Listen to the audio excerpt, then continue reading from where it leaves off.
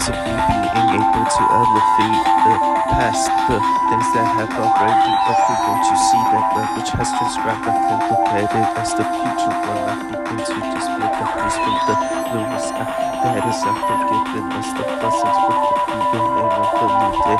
That is in the precedence of that which has already been committed and established. It's already been designed like an image given to us by the divine, but let me be able to create my own sense of accuracy with the wellness and the ability for me to spread accurately describe all the things that I'm doing. The process of being able to communicate with the things that we find that bring which are in the light because that I carry within me to be able to establish a sense of peace and balance. Yeah, able to just create and construct and be able to get myself within a place of deliverance, because when I communicate I'm able to spread in the sense of being that's on top of the universe, but I will be able to just pretend to communicate with us that I'm not able to verbal myself express with the various amount of thoughts that just go and